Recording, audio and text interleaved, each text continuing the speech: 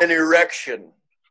A huge... Get out of my face. If there's one truth in the cosmos, one cosmic truth, the truth is...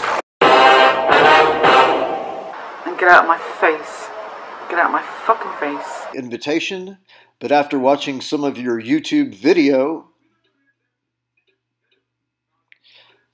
I don't think I would fit into the swimming pool very well. Wonder why he says that. Again, thanks for the invitation and good luck in your creative endeavors. Sincerely, Michael Aquino. Oh, not every day you get a letter from Michael Aquino. Yeah. Oh, all right.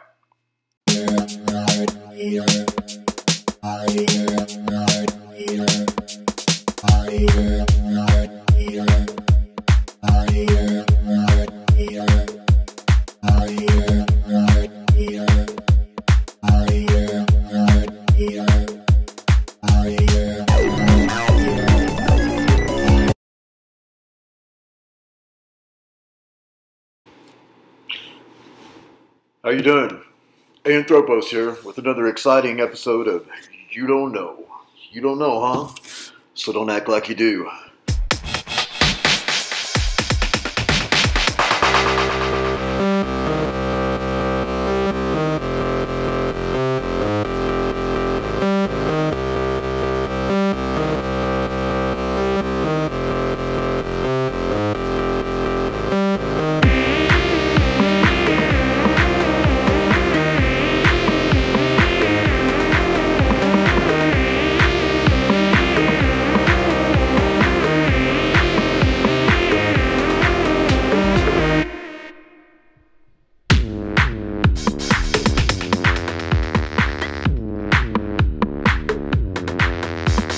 Get into this carriage and go for a ride.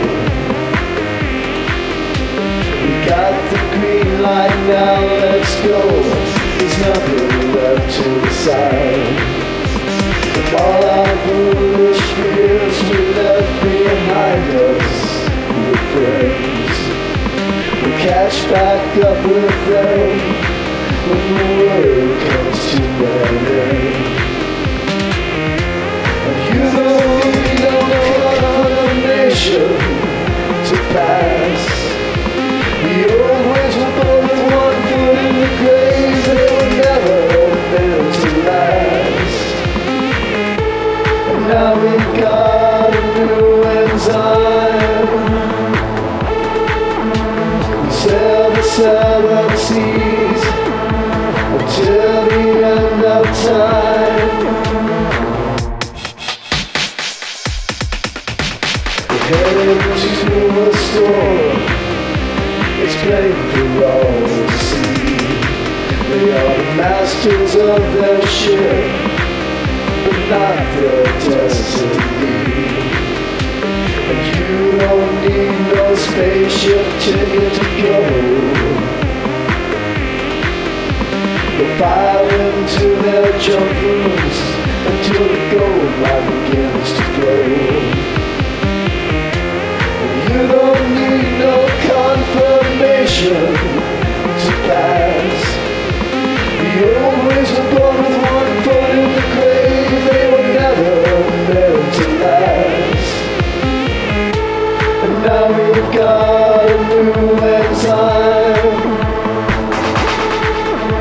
We sail the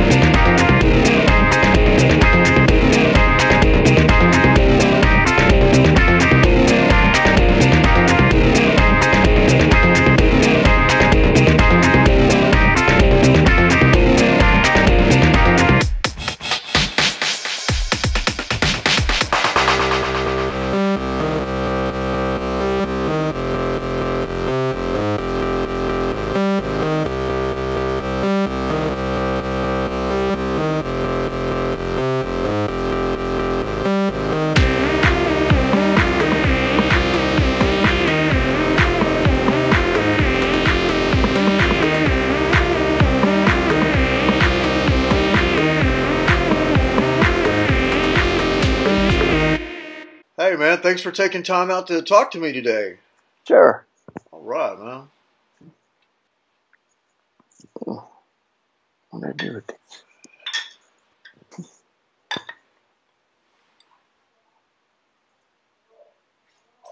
And so, we're doing a bottle deal today instead of a can. Oh, Welcome. I did wrong. Welcome to another exciting episode of You Don't Know. You don't know, huh? So don't act like you do. Back by popular demand.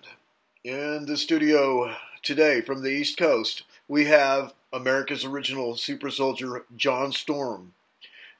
John, are you with me? Yes, I am. All right, man.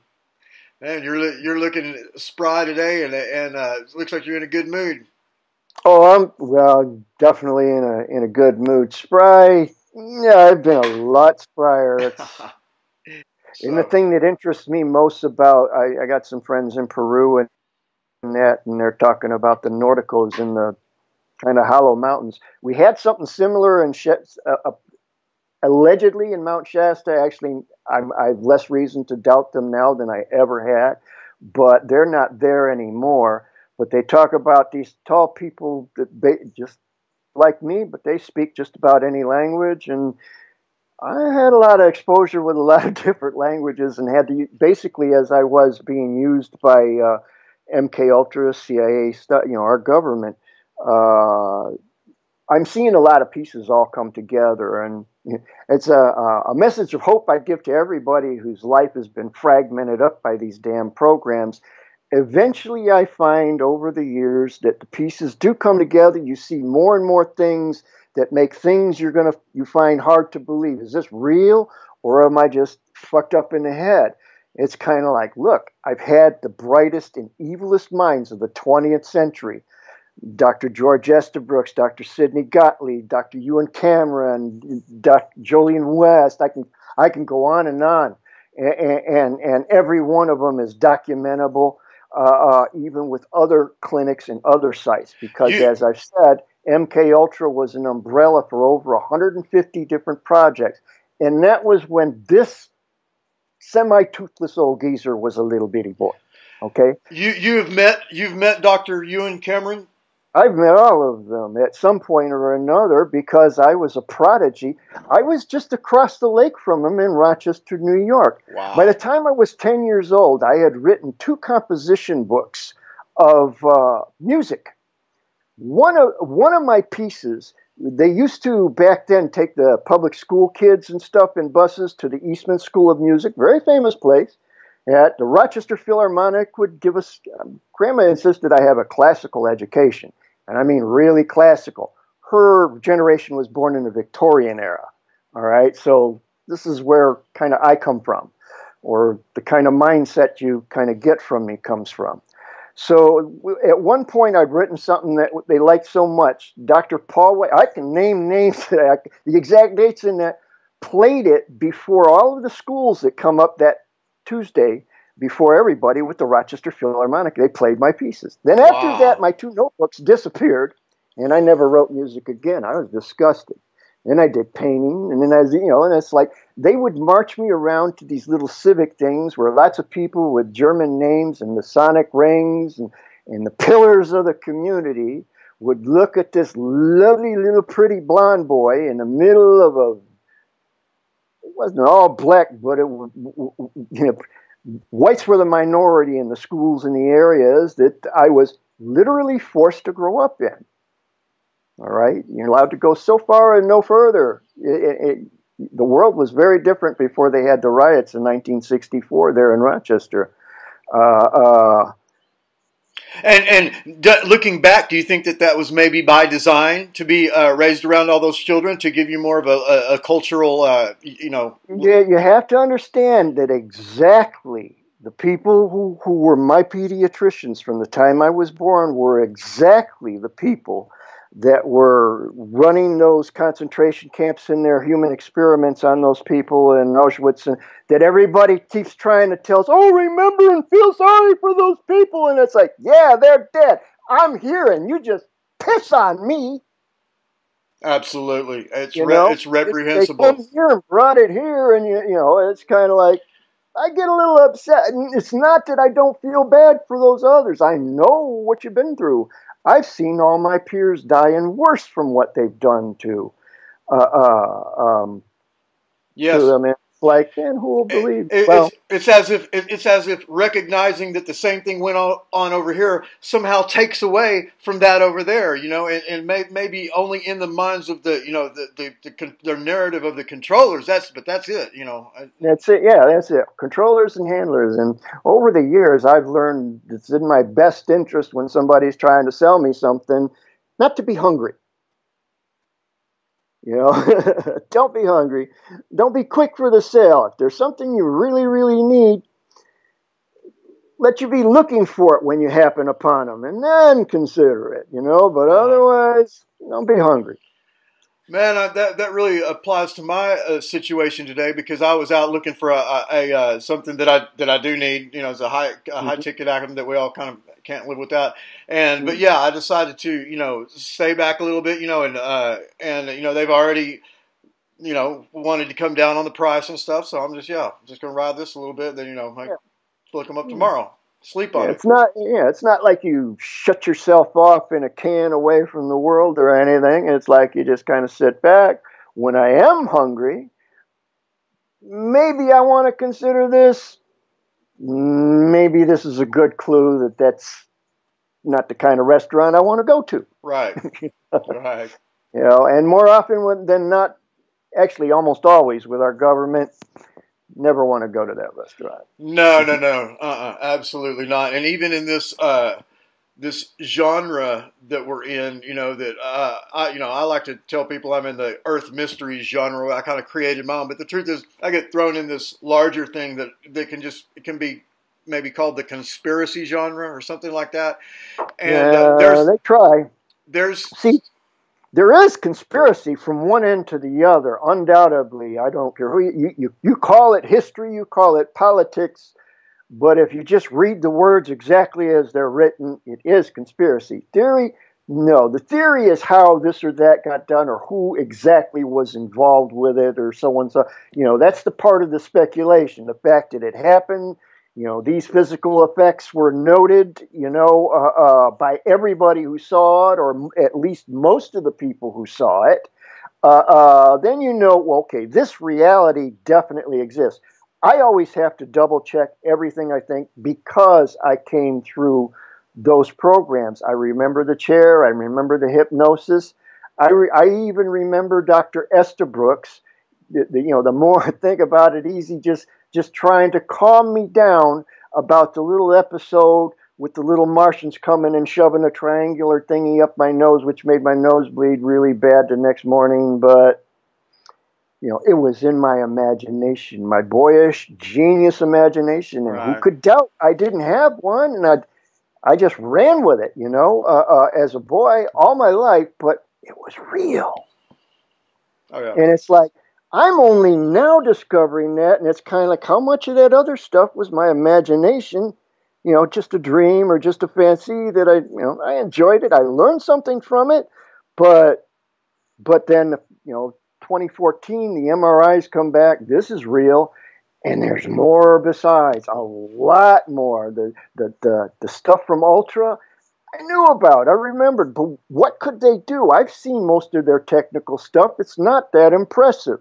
They might have something in here that has basically it's a file number you can pick up by reading it. So all it is a number. The number itself don't tell you shit. It tells you the number of a specific file somebody has somewhere that has a whole bunch of information. The information itself back then would not be on the chip, just the file number. Right. It would be locked in some Jesuit's basement in their house or something, you know. Or a Swiss bank account, or things like that. If you've been in a number of these programs, you know, there's ways you have to get finances or be able. Your backup is all kinds of different ways of, you know, having more. You never go any place or into anything, not just a building, not even into a country or a city, without knowing more than one way out. All right, you got it, and that's another apropos thing you're telling me, because I'm planning a trip to Bolivia now, and so probably in about a month and a half, I'll be down there, and so I want to be, you know, I'm going to take your advice and come up with an exit strategy. Oh yeah, and another thing, if you don't want to draw attention, don't look like you're watching everybody. You know when you're walking down the street, if the sun or a light's at your back, notice the shadows that get close to you, but don't go twitching over your shoulder to see until you do see a shadow stretching towards you. Look for shiny things, windows, glass, chrome, anything that shows a reflection of anybody moving up close behind you, or around you, out of your peripheral vision. But if you jerk around and you look to the predators and those actually hunting spies. You look like a man with something to hide, something he wants to keep, something they might want to see or have for themselves. And you might as well, write a sign on your back saying, "Come and get it, I'm loaded." But this was the basis behind the whole 1950s, early 50s, when they pulled me in, the trauma-based mind control for a super soldier as such. Because what they did is they constantly had us in anxiety for our lives. If I don't get straight A's this year in school, I will end up in that institution. And you got that institution is the Terrence Tower. Like I said, is one you can look up, and that is a psychiatric monstrosity. We knew what happened. If you don't do this, this is going to snap down and cut your fingers off. This electricity is going to kill you. These drugs that they're doing. There was always some challenge to your life or your existence that you were trying to figure out or wend your way through however you could. Didn't always, I'm sick. Why? Well, now I know why I'm taking this chemo. But then you don't know what the hell's going on, and you're just constantly dealing. But we're quick. Kids are very nervous. In fact, you see a lot of kids like that. There's a good candidate for ultra. And maybe for their own sake, watch them extra hard, because who's handling them or going to handle them if they notice. But the adrenaline, it was like my doctor, my pediatrician used to tell my mom and my grandma that it was like my adrenaline switch was stuck on full. He's having these problems. It's nerves. He's very high strung. It's like his adrenaline switch is stuck on full all the time. And it's kind of like if I wasn't scared, then as I'm playing, I'm like bouncing off the walls. And in my case, literally up and across the walls. I loved hang time. And I had the kind of resilience to, Grandma bought me this Superman suit costume when I was like 2. And I went bounding off the back of the couch, go flying in it, head first into the corner of a coffee table, a glass one yet, wiped it out. I had this little scar right over here still from it, but it was a small thing, just up and recovered from it. But like there was something she got me, I was 1.5 years when she got me home. So she had me like maybe 6 months and didn't quite expect everything that was going to happen quite like it did.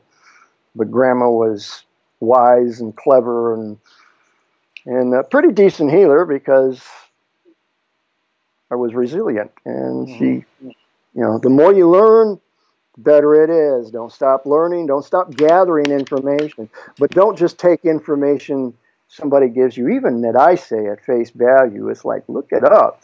It's kind of the nice thing about where I'm at. It's like, you can ask me anything. I can tell you. I can name you the names. I can tell you the places. I haven't been in every place, but where I've been. And I know. It's like, what do you want? I'll tell you how they did it.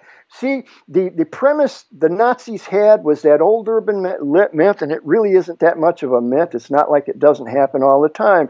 The grandma picking up the pickup truck off of her grandson, to save his life.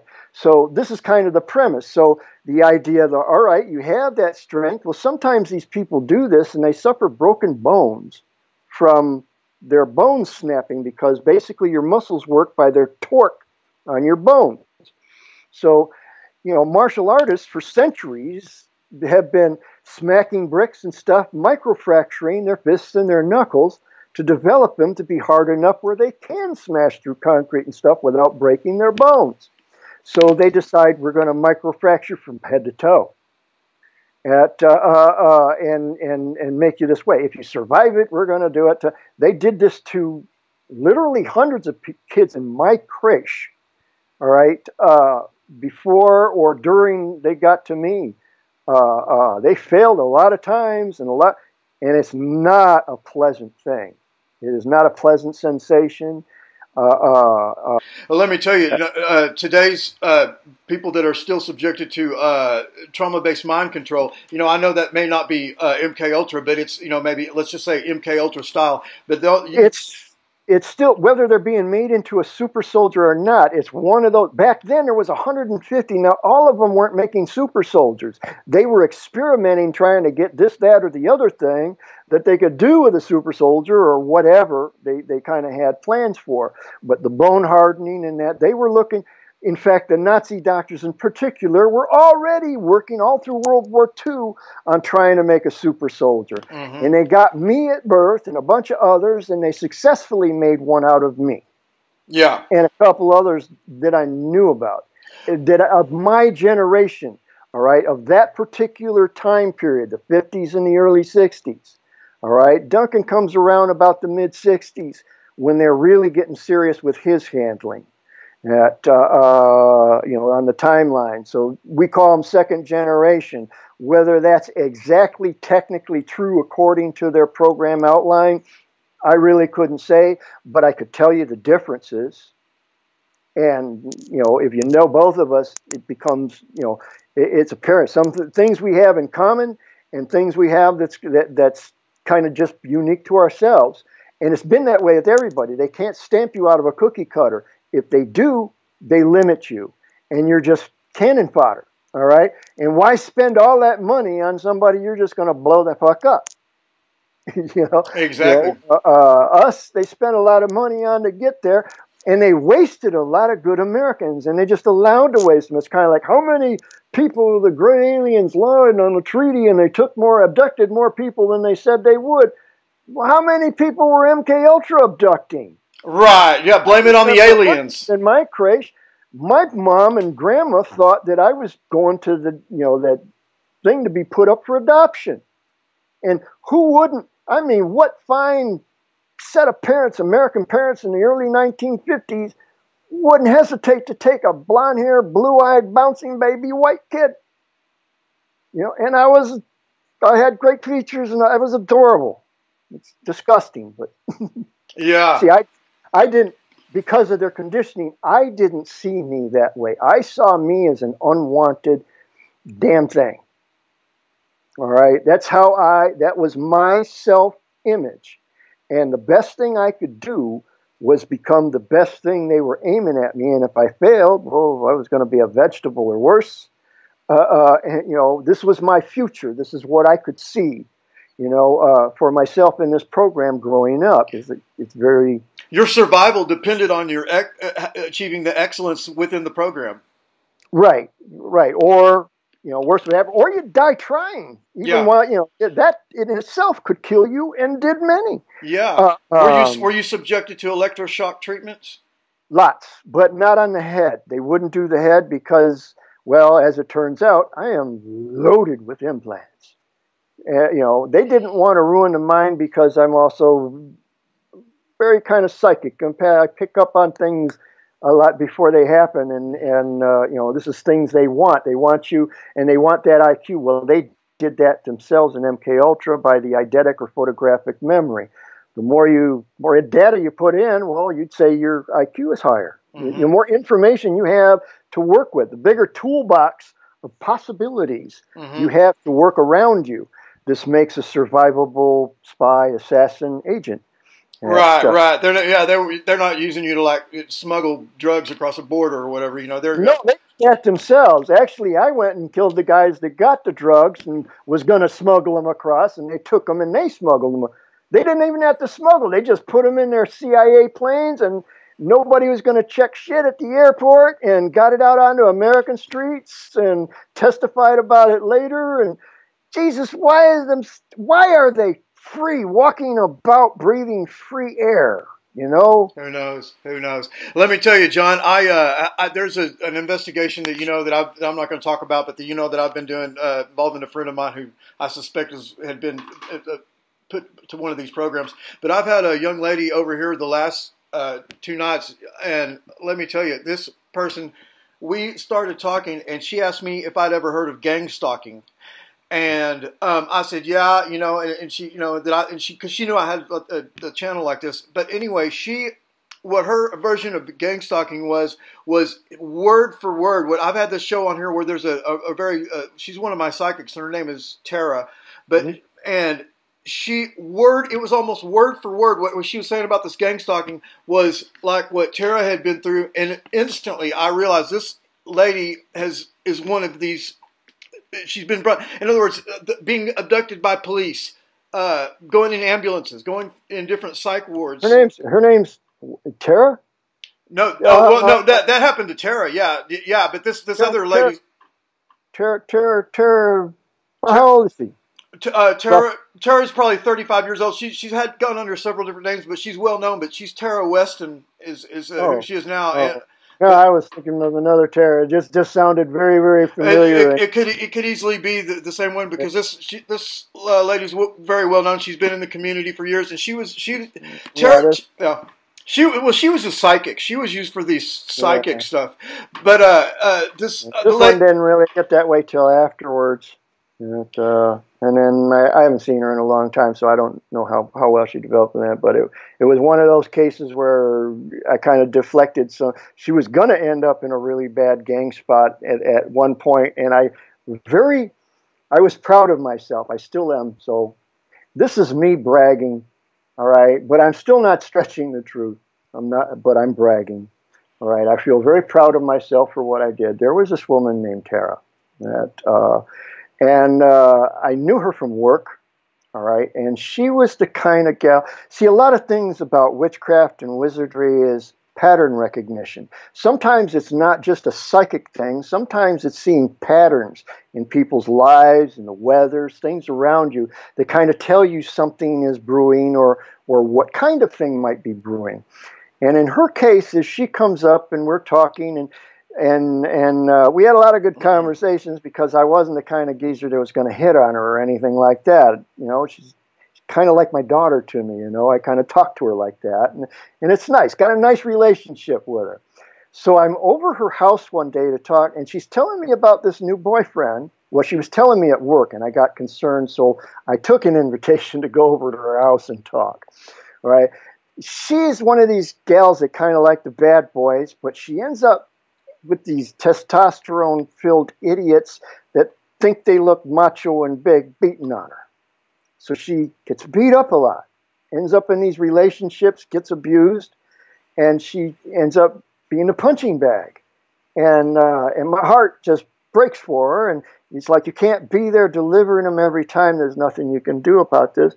And this was a spell that involved a cell phone as a magic wand and a redial. In a speed dial there, because I did have her on my speed dial in case she had problems, especially after I heard about the boyfriend. So this weekend I get to come over. He doesn't live in with her or anything. He's a biker dude, but he's not one of the better biker dudes you've ever met. I don't think he's from one of the better groups. I didn't know them personally or anything. Just the things he talks about. I have this mage thing that says, "Out of the abundance of the heart, the mouth speaks." Things that most stand up in somebody's heart's the things they talk about. If I like my Mopars, you hear me talking about Mopars. This guy's talking about hanging out with the boys and passing the bitches around and all this other kind of stuff. And some bitch he gone and sold for a carton of cigarettes and all this kind of thing. And all I can think is of a Tara. Is a what? Is Tara, the pattern, the girl. I'm over her house. I meet her boyfriend. So she steps out. She's got something, I can't remember what it was. It was in a bag. Something a neighbor gave her, something she had to take back to the house. So me and the boyfriend are kind of standing there in her house. It's not his house. It's her house. Actually, I'm standing near the kitchen counter, near the telephone. The telephone's on the kitchen counter there. And I got her name and my speed dial. It just kind of occurs to me. This guy thinks he's going to end up passing her, using her and passing her around to her friends. He's looking at me. I'm dressed in black leather from head to toe, and he thinks I'm a badass biker dude. And it's kind of like, kind of worse, really. But I'm there. In my pocket is my cell phone. Her name's on my speed dial. I'm figuring what will make him not want to do. He's not talking to me about doing that to her, but he's talking to me about doing that with all the bitches in the gang. So it's kind of like, I can't let her become part of the gang. She's a victim, just hadn't right for it. And so I speed dial her. Her phone rings. She's gone. She's out of earshot, out of the house, over to the neighbor. She's going to be a few minutes. So he's standing there. He's looking at me. I'm standing near the phone. It's kind of like, I reach over and I pick up the phone.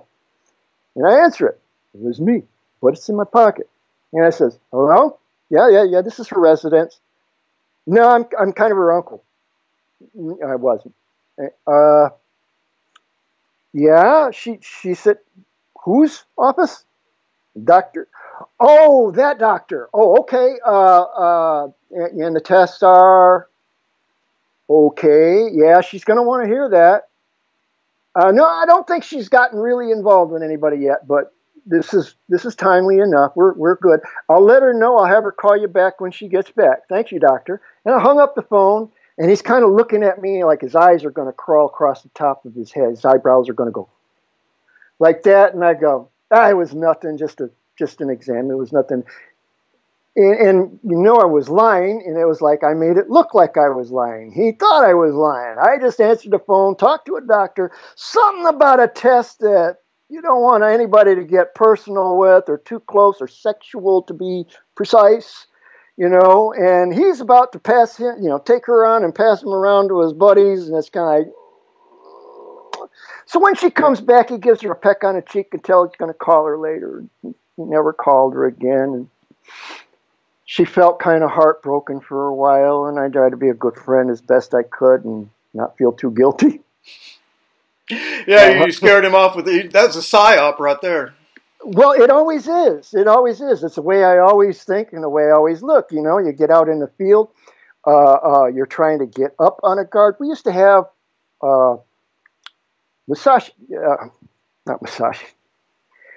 Hatsumi, Dr. Hatsumi had taught me what we used to call the disappearing marble trick. All right, you got this little glass marble. We usually get them from paint cans and that. They're just little clear marbles.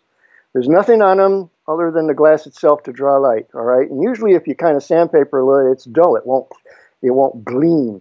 What it's used for, you kind of send out the sensation that somebody's watching. You give them their senses, if you can, every reason to confirm what they are feeling psychically or emotionally, because you're generating this fear that they're about to die.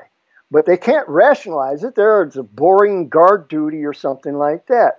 So and I don't want them to look this way as I want to go that way. So I take my little marble and I toss it. It doesn't gleam. It doesn't show up. It doesn't make any noise until it hits the ground, and then it clatters like glass. And what's that noise? And they go over they're looking away from me. See, what you don't know or what you don't see, people say, what you don't know won't hurt you. No, that's exactly what will kill you, and that's the whole premise behind it. What you didn't know. You thought you heard something over there. You know somebody's around, but you don't know where. You might be getting close to me. Bam, he's over there. No, I'm not. I'm here. Right, yeah. Yeah, what good did that do you? You see, it's he showed us when he first started teaching us how to think about it. He'd say, you ever have this friend come up and back in the 50s and 60s, this was common hokey crap. And kids would come up and tap you on one shoulder and duck to the other side, and you'd look over and there's nobody there and he's there. And, well, with the ninja, it's kind of like, all right, you buy time. Invisibility is being in the same room, affecting somebody's life without them being aware of you.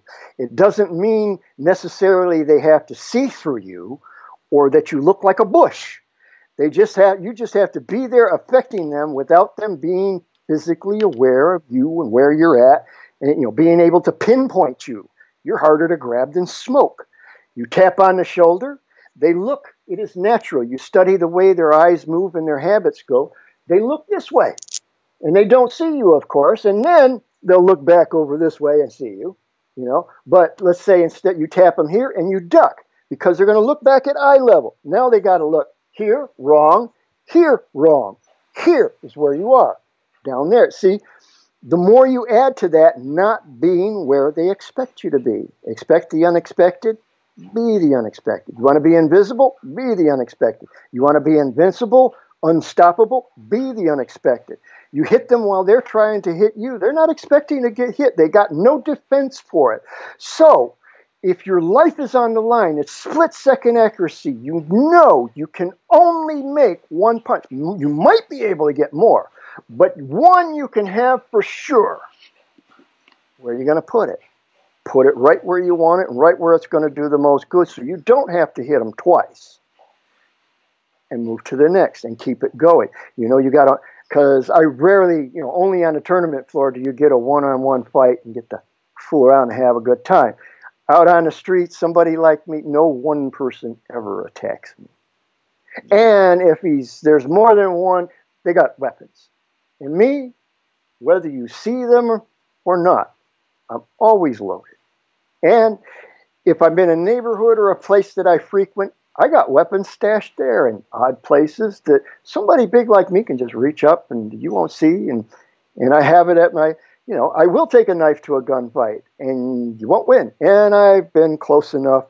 These were grazing shots where, yeah, you could, you know, but it's like you want to live or you want to die. If you don't try instantly, you guarantee you die.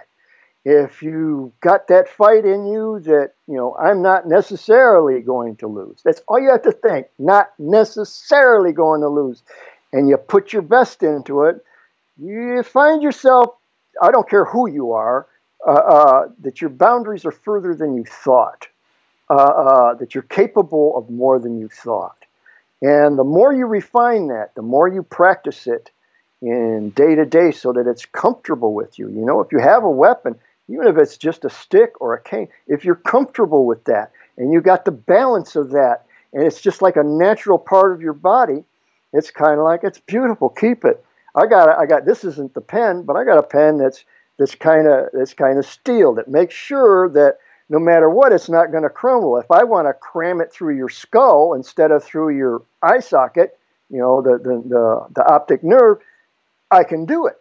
Or put it through your throat to your spine, or, you know, but it's just a pen, and it's a real pen, but it's just kind of a steel body, or a very rigid body, you know, reinforced. Those are great. That's a great weapon right there. I used to like, back in the 70s, I used to keep a few silver dollars in my pocket too. Those were nice for up at close range.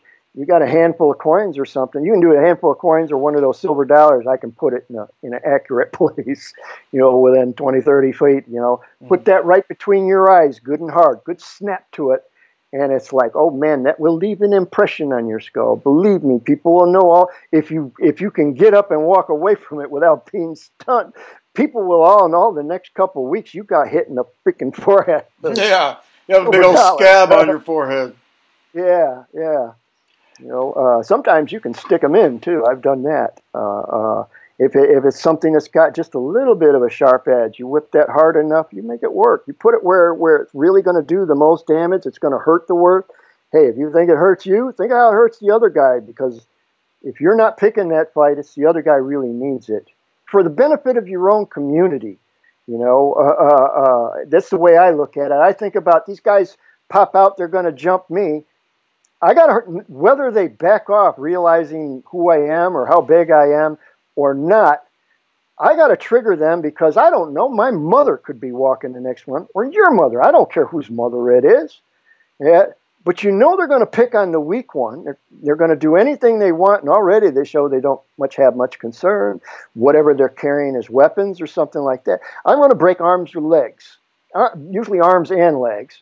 And leave them. Hey, if the cops want them, fine. If they can get away and take care of that, fine. But they're like on probation. They don't book. You ever see a guy on crutches go up and try to rob somebody? Good point. Good point. And people on crutches got to be polite, even to nerds. Mm-hmm. That's right. They really Dude, do. I'll pick that crutch out from under you. Mm-hmm. You know, you have to learn humility. I think that's better than the court system and probation. Am I wrong? No, I mean, you're right everybody about that. make up your own minds, you know. But Yeah, you take an ass whooping. That's going to show you some humility. And you know, another thing to take into consideration with that is, you know, a type of whatever person, man it is, that's going to dare to mess with a man like you or even a man like me is a dangerous motherfucker. Because I mean, you know, the first person to impress the hell out of me, I got to tell you about my first master. All right, he's Mohawk and Irish, more Mohawk than anything. He's from the Akwesasne Reservation up in northeast New York and in Canada, Ontario. There, he was like about maybe he might have been like 5'2" in his cowboy boots, so you know, had heels on him. I was 6 foot tall even when I was 12 years old. Okay, I'd met him when I was 10 though, but that's when I started my lessons with him. Now his hobby was CB radios, and he had bought me walkie-talkies for my birthday that year, 10 years old. And I'd call him, and after school I'd come over, and we'd talk on his base station, and he'd help me with my homework sometime.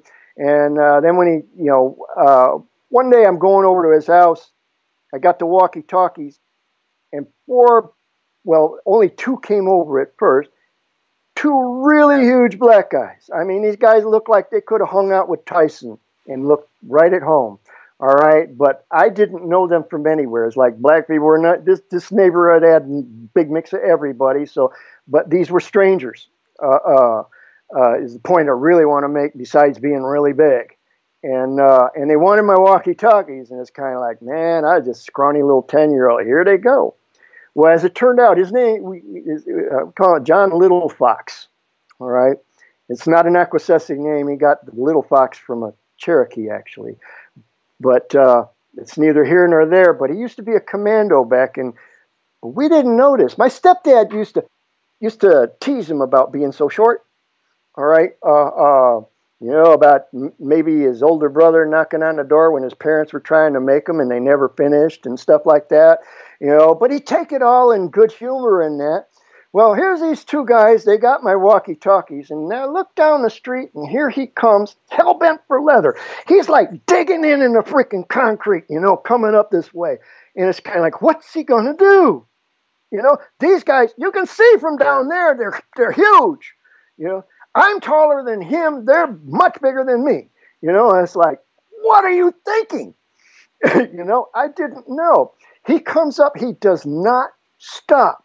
Does not slow down. He drives both hands like this into their abdomens, lifts them up. My grandfather used to run this little secondhand appliance shop that we were in front of when this happened, but it was closed that day. He jacks them up like that by their stomachs up against the wall, off the ground.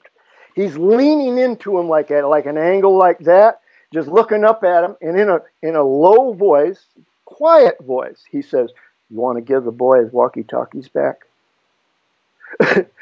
So they're twitching because he's really got him by a whole bunch of nerve bundles, but I didn't understand that back then. This is like 1963. The president got shot later that year. Nobody heard of Bruce Lee or karate or anything, not like that. And so anyway, he lets him down. By this time, two other guys, very much like them, come walking from across the street and say, "You got a problem, white man?" And John's standing there. He's in this kind of little crouch. His knees are bent. I'm noticing he's standing kind of loose, and he looks over their shoulder and he says, "Who are you calling a white man?" And me, I figure we're going to die. So I just know we're going to die. This is going to be a bad ending. And I kind of shut my eyes and I cock my fist, and maybe I'll hit one as he's tearing my arms off or something. That's all the confidence I had. And in the time I closed my eyes and cocked my fist, I hear this, pat, pat, pat, pat, and a lot of dull thuds, just instantly. And I crack my eyes open, and he's still standing in front of me with his back to me. And he's in this kind of crouch, this springy kind of, like a Billy Jack kind of crouch. And there's like, the snowbanks are littered with very large, ominous black men with scars and tattoos. And he's just this 5 foot nothing. And he takes me home and he's going to talk to my grandmother about teaching me how to fight. And I'm going, like that? And I didn't even see that. You know, it's like, wow. And he says, well, you got to do exactly as I tell you. And all. You're not going to be a bully, are you? No. But he says, if I tell you to smash through a brick, you do it with all your might. Well, maybe I might be a little bit better off not just getting beat up a little, you know. You know, at that point, and he says, do you think I'd make you do it if I didn't think you could do it and teach you how and why first, you know? And he did all of that. But that was a little 5 foot nothing guy that those guys picked on, and they were no match for him. For me later, I'm stronger and faster than he was. As I got older, I got a lot stronger and faster than he was. But he was the one that did those gave men me a lot of life skills. Did they end up on the ground? Oh, definitely on the ground and broken. Those boys weren't going to hurt anybody anytime soon. They were not capable of taking on a fight. They were crippled. So what, he put 2 of them on the ground, or what? 4 of them. Damn. 4 of them. Quickly, very quickly. Well, I learned later how, but at that time, that was frickin' magic. I mean, and I was a witch. You know, it's like, oh, I got to learn that. Oh yeah, yeah. That was a demonstration, almost like, you know, spiritual type of, you know, indoctrination. It was like, just the man I need to know. You know, life is tough. I'm getting all these thrown by. If I could do that, I could overcome a lot more things than I have been. And that was his idea too. And he helped me explore a lot of other things, like astral projection and things, being able to do it more on purpose. Mm-hmm. Actually, he did more with me from a remote viewing. And then when I got turned over at 9th grade to the National Reading Institute, and we start doing the project talent and search deals for the remote viewing, finding Soviet moles and stuff like that here in America. Fascinating, and I think that could probably be a whole subject for a whole episode right there, because the subject we had for this one, and I think we've been going almost 3 hours now. But this thing is chocked full of information, but there's several aspects. You know, we found out about the cancer cures and also the good aspects of cannabis. But then there was also a lot of tactical, a lot of martial information. You know, that's a great subject. Yeah, when you see a survivor or a veteran who comes home and he's still got all his limbs and he still looks somewhat formidable, you have to realize that there are reasons, probably many reasons, why and how they came home that way. It wasn't just accidental. And a lot of times they're bearing the scars of seeing friends they thought were even better than them get living crap blown right out of them beside themselves. This is the part where Memorial Days and Veterans Days gets to be really hard for me to take. They start putting down, he died for our freedom. You got less now than anybody ever had before he was born. And don't blame the kid for it or the soldier for it. It's just, we just got conditioned and used and sent out to the freaking slaughter. And the elite just kind of wipe their chin and continue on. You know, let's make more gold. Let's make more misery, and then make more gold trying to cure the misery or claiming we're curing the misery. And when they're making the misery, like I said, my particular cancer, I'm not really meant to survive. Whether I do or not, well, doesn't matter so much as what I do with the time that I have as I have it. Well, right? Not what else 2 years from now or a year from now. It's what I do today. Right. Well, I tell you what. In my opinion, the last 3 hours you've spent have been well invested. You know, and all that. You know, in service to humanity. I believe so. I believe when you begin to recognize, even if you don't believe me, when you recognize the MO, the method of operation, the tactics, the kind of things they do, it's like a fingerprint. It tells you who did it, you know, who was responsible, who's behind it.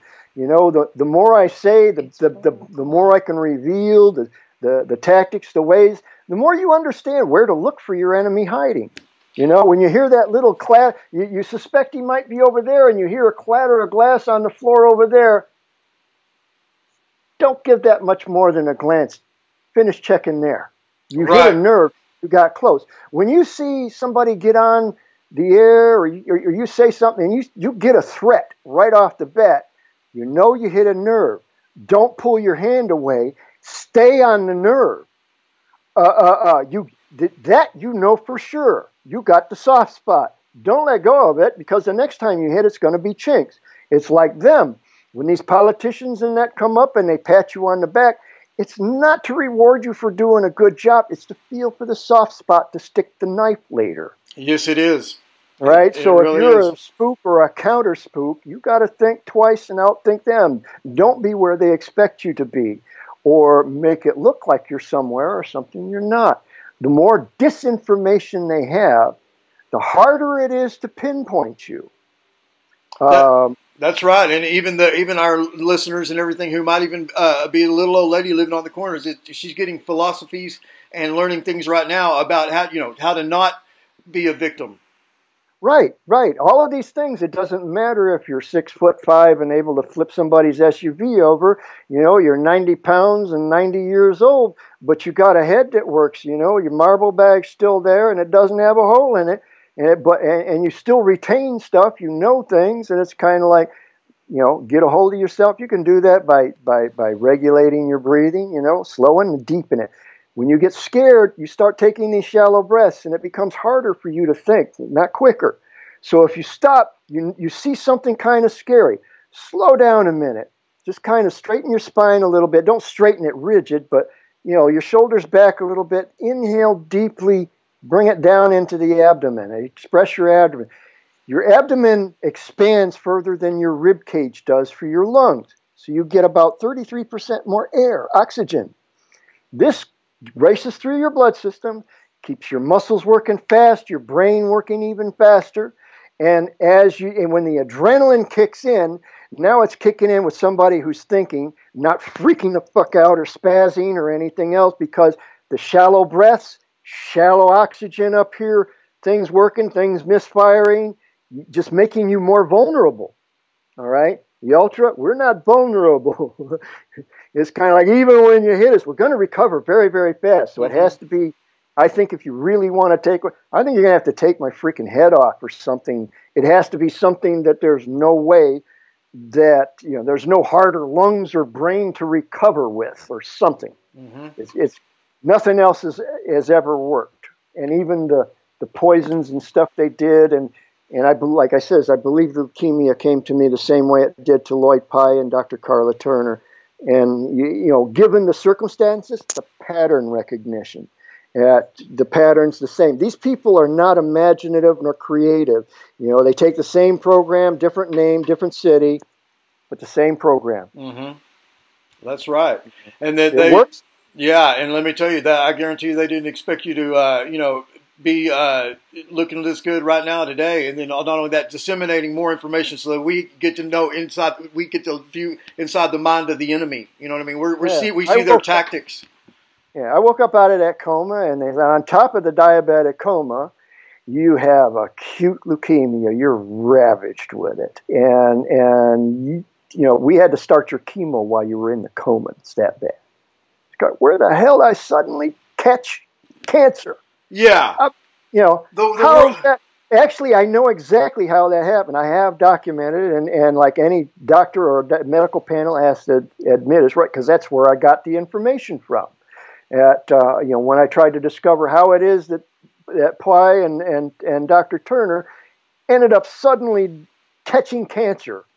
You know, nobody else in their families got it, but they got this really severe, nothing you can do about, even though you got friends that donate millions to get you the best treatments. They didn't pull through. Where did they get it from? You said you know the source of it, or? No. I asked a panel of doctors. I had a friend. I was starting. I was already diabetic, and I had a friend that's a doctor. I worked in a hospital, And he gave me his password for the medical panel. So when Pi and Turner died the same way, the same virulency, basically I used his password, posing as him, with the medical panel, and told them that I was researching, on this particular topic. That is it possible that anyone could be inflicted or catch cancer? And it came back unanimous. It was like they must have figured I was not the brightest one in my medical school, because they says any pathogen, when extraordinary measures are taken to introduce it into the body of the victim, is a transmittable disease. You can catch. So, having said that, now I had already at that time, a spook friend of our team had warned me that some of my insulin bottles were tainted with snake venom.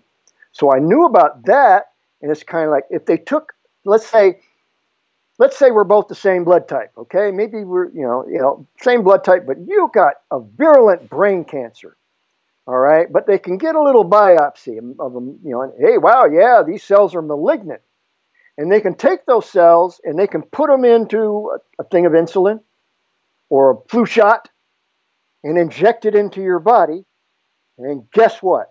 I got exactly the same cancer you've got at about the same stage, or it's going to get there really, really fast. That's what happened to Lloyd Pye.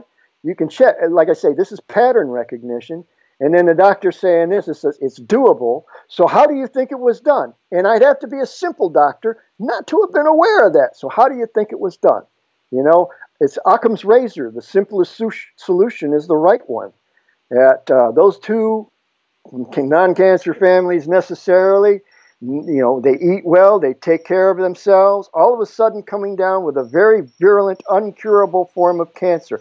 What do they have in common? Both of them are some of the most convincing people. I mean, they don't stand there. You see how passionate I am now. They're calmly, and they got the facts, the figures, all that stuff, the slides prepared and everything. They're very, very calm and professional about it. And it's kind of like when you look, even if you come in a skeptic, I had been with Pi on a few things, but what he showed me was what I seen was, it's there, it's true. Is it how it applies? Kind of anybody's guess. That's speculation. But the fact is, what he showed was the facts. What we've been told has been all lies. And every bit of it. Every damn right, bit of it. Now, if I told you, if I gave you bad information and sent you out on a battlefield or into a critical situation with bad information, no matter how smart, how wise, how clever, how good at your job you are, what do you think your odds are of actually accomplishing that job? And we're not even talking about, assassins or bullets flying or anything like that. I don't care if you're going out into the business world or something. Somebody gives you the wrong information at the right time and you're ruined. Or you're successful. All right? Bad information is going to poison you. Good information is going to get you the leg up. It's going to be that little edge that you got, like the gunslinger with your back to the sun. Any little thing that you can shave a second off of this showdown to make sure you can talk about it tomorrow, you do. This is where and how you do it. This is the frame of mind you practice. I had to grow up in, or I wouldn't be here. All right.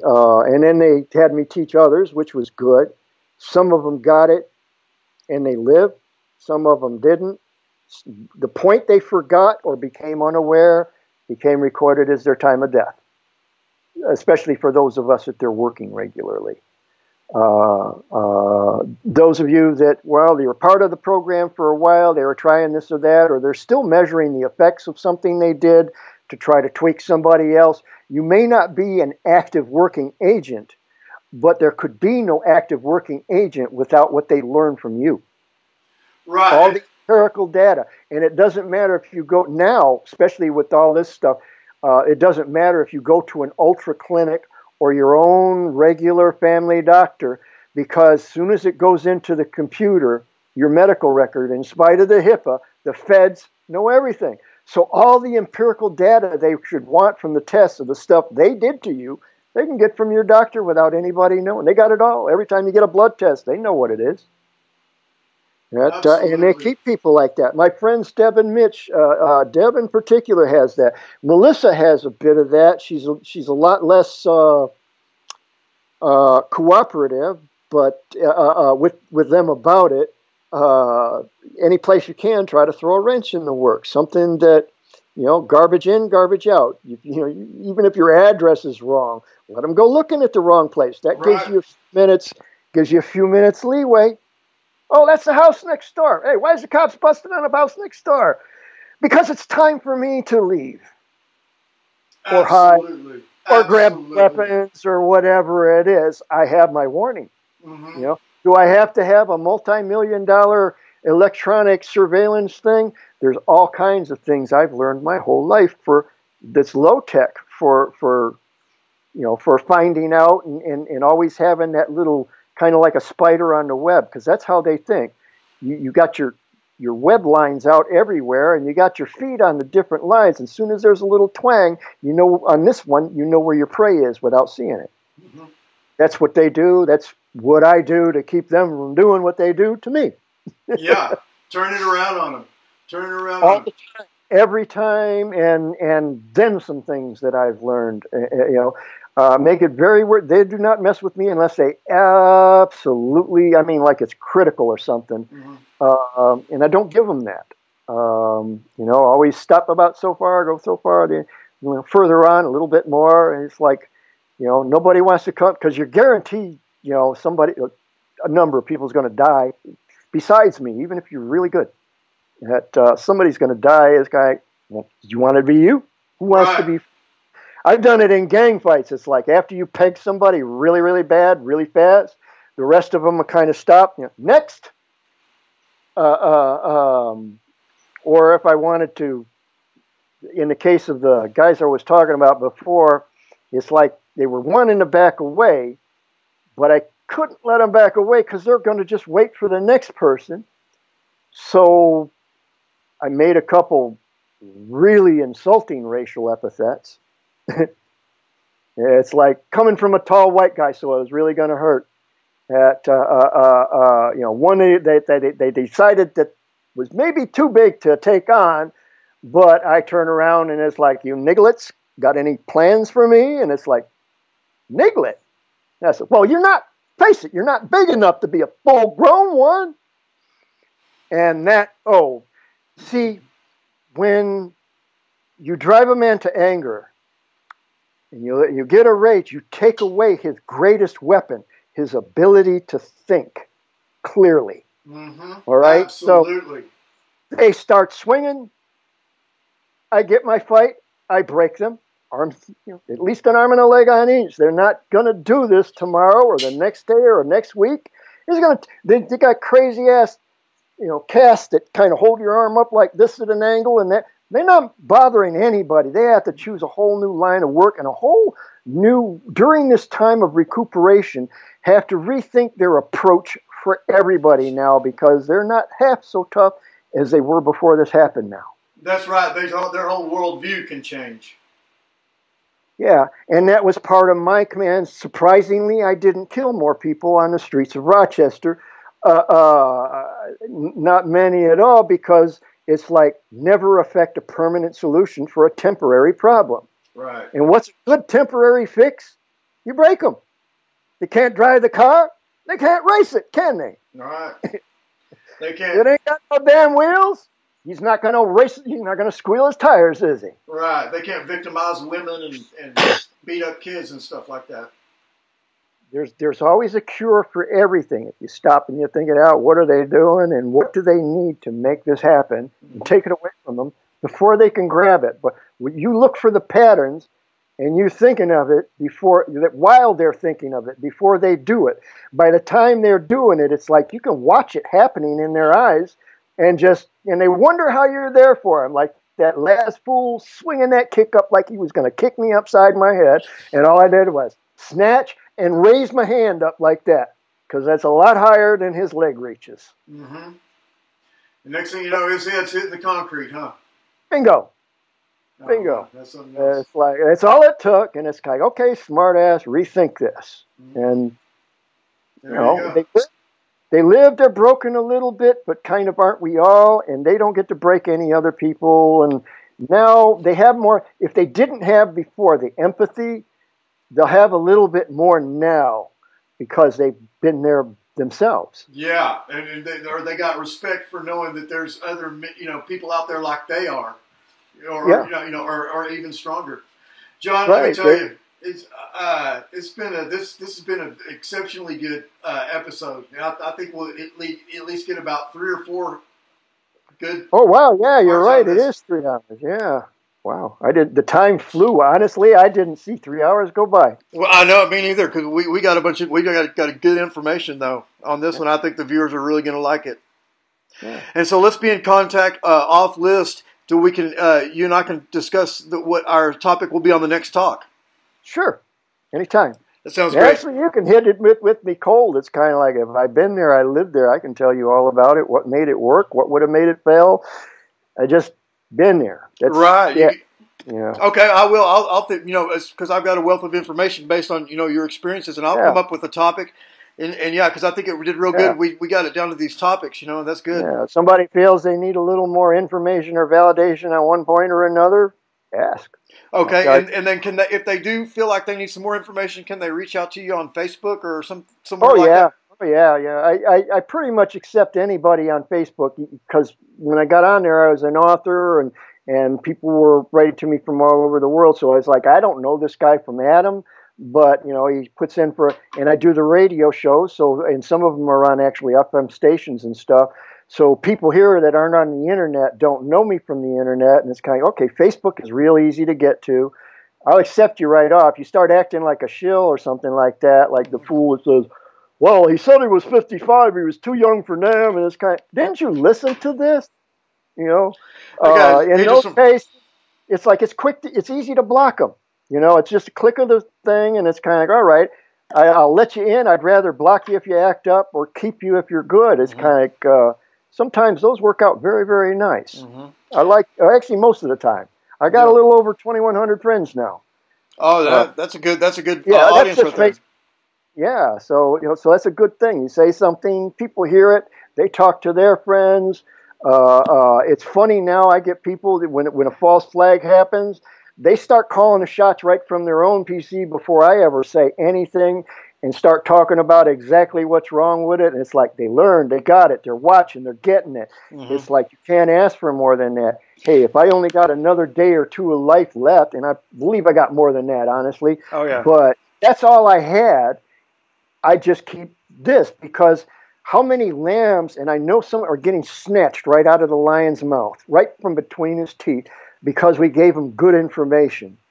That's worth it. That's right. And on these episodes here, I'm going to put the link to your book. Oh, yeah. There's bookricks.com. Yeah, they're all free, so it's kind of like you can read and browse to your heart's content. You can download it.